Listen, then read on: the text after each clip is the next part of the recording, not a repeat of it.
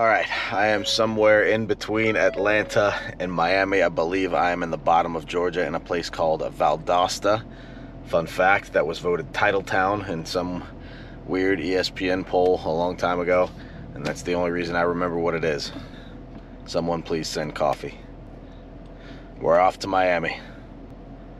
Let's go! Hustle all day. Grind. Steady stacking paper. Money on my money. Welcome to another MLB 30 and 30. Thank you so much for stopping by. I'm sorry it took so long to get this out. I have been deathly sick, but you'll be happy to know I am COVID-free and ready to rock and roll. Oh, good. We were all so worried and just hoping and... Shut up. Anyway, let's get to the park. But first, do me a big favor. Like the video, smash the subscribe button if you haven't already. I appreciate your support very much. Now, disclaimer. I went to all 30 parks and only had one bad experience along the entire trip, and it was here. And I'll get to that eventually. But first, I do want to focus on the positives. Let's have a good time. It is loandepot Park.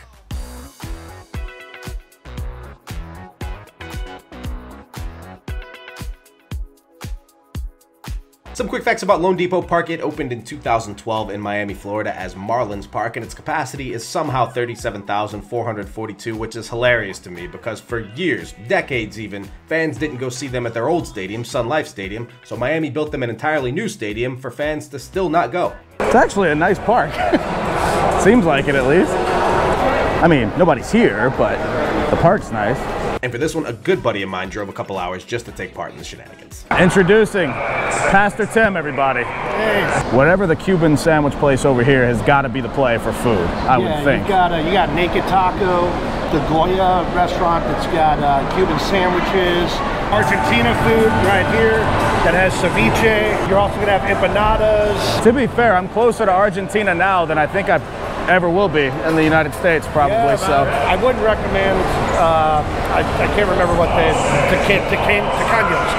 What's that mean? It's like a cheese deep fried roll. Okay. But they're not that great. The empanada's good. I'm not gonna lie, that sounds incredible. Are you sure they're not that? Okay. Yeah. Inside information. Okay, fair enough. Not gonna lie, I don't see how a deep fried cheese ball could not be great, but I trusted this guy. He's a man of the Lord. Anyway, after taking a quick lap just to see some of the sights, I asked him what's a great place to get a local beer.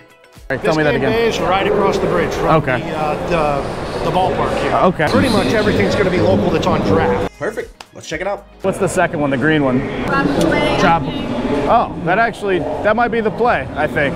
I'll give that one a go. Tropical Bay IPA. But this Cubano lager, I didn't forget about you. That one looks pretty good. Closest to Cuban beer you're going to get. Okay. So you're not going to find another park in the league that's going to have something like that, I would think. It's very rare. Tim, you want something, buddy? No, man. I still got this. Let me get this one. The first one's on the house. I hate him. Absolutely hate this guy. Also, thank you very much. Cheers, my man. Cheers. Right Good times. Absolutely. Okay. Above average. I'd put it right in the middle of the pack. They do a lot. They've kind of slowly taken over as being like the local beer here in Miami. Okay. This is so sad. That's usually in like the 5,000–6,000s at a normal park. Like, who's gonna play that? And you only get half of it. Yeah. That is embarrassing from the organization. At least throw in like $1,000 and make it look like somebody's playing, but whatever. Anyway, let's get back to the food. If you're gonna get a food item, a Cuban sandwich is always gonna be classic Miami. Right. Sold. Cheers to a Cuban sandwich. Cheers to Miami. Solid. That is by far the Marlins' biggest fan. Actually, he's at the Moonshine Slushy place, so he's probably feeling good. Lit up. Yeah. So normally I just get one local beer, but since Tim was telling me about that local Cuban beer, I wanted to try that and see what it's all about. So let's find out. So this is Hathaway beer. Okay. Made in a tradition of Havana, Cuba. So here in Little Havana, it's probably the most popular and most easily accessible beer for Miami, especially for people that want something that reminds them of Cuba. And so there's almost no place to go in Little Havana where you will not find this beer, either on draft or by the bottle. And that's the facts, Jack. Cheers, buddy. Cheers. I've seen a couple of parks with good views, but this is just ridiculous. I mean, look at this view of Miami. So all this is the track. This entire wall opens up. And goes I here, see. and Yeah. it becomes completely open air. It makes for an amazing atmosphere. It opens and you see all Miami. Right. The skyline, everything. And you were saying it's hard to find a game where it's open just because it's so friggin' hot down here. Yeah. The roof is almost never open. They'll open this back wall up, but still leave the roof closed. Right. There's even a museum inside the park, which you know I'm a sucker for, and it's chronicling the history of the Marlins, which I know I've given them a little bit of stick, but at the same time, they have 2 World Series championships, and a lot of franchises can't say that. They've had some legendary players over the years. I love that they're honoring that. So you're probably thinking good food, good beer, good views, good history, nice park. What's the problem? Let's talk about the Miami Marlins' friendly staff and customer service. Now, I was back and forth on how to approach this because I was very angry at some things that happened that night, but at the same time, I'm a firm believer in you never know what someone next to you is going through, so always be kind to others. But there must have been a few people that had a bad day that day. But for that reason, I've made the decision not to post any footage from these incidents. And I know some of you out there will be saying, well, you're probably making it up then, but I don't really care. It's my video, and I don't want to post it because I don't want to shame anybody, even though I think that they did me wrong. But just in the interest of telling you my experience, let's run down what happened. At security, when trying to get in, they accused me of having something which I didn't have, and then when proven that I didn't have it, they pretty much called me a liar. And that seems like a small thing, but when you attack my integrity, that strikes a nerve. They tried to overcharge me for my concessions more than once. Now, that might be an honest mistake, but when it happens more than once, and given what had happened already, I was already just a little bit miffed. But okay, fine, we can move past that one, if it was an accident. 2 people came up to me and Tim and tried to check our tickets to see if we were in the right seats. Now, do I need to show you again how many people were in the stadium? This stadium holds almost 40,000 people, and there were not 1,000 people in there. So, you know what? I mean, I'm willing to throw it out because if we were in the wrong seats, fine. You are technically doing your job, and I cannot get mad at someone for doing their job, I guess. But come on, this is like pulling someone over for doing 41 and a 40. Rude members of the staff, both inside and outside the stadium, rolling their eyes when we ask them a question like, come on, are you serious right now? Finally, the team store. Now, just to get to the team store was an ordeal in general because one of the very knowledgeable customer service staff told us to go one way and exit the stadium, which actually caused us not being able to get back into the gates, which was where the team store was. We finally convinced someone to let us back in, and I know I said I wouldn't post any footage, but this was just too funny not to post. So there's no way to get to the team store at all? That's right there. It's literally right there. We'll go through the metal detector, everything. Like you're looking at everything I own. Tim said, here's everything I own.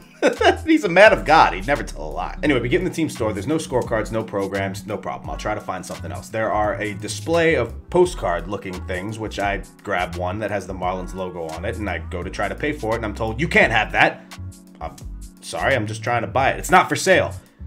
So I can't have it. And as I'm saying, so I can't have it and I can't buy it, you ever see the episode of Seinfeld with the soup Nazi? That's exactly what happened. Like, snatches it out of my hand and basically says, like, get out of my line. And I'm just baffled at this point, but more importantly, I'm done. I've had enough. Whatever.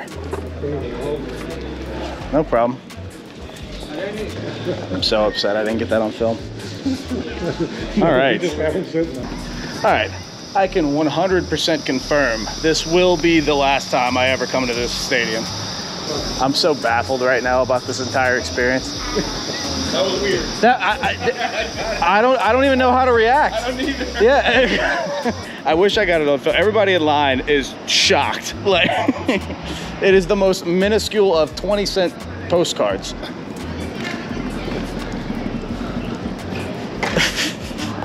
Oh my goodness. What just happened? Like he snatched it from me like I was trying to smuggle something in. I don't know if you saw that.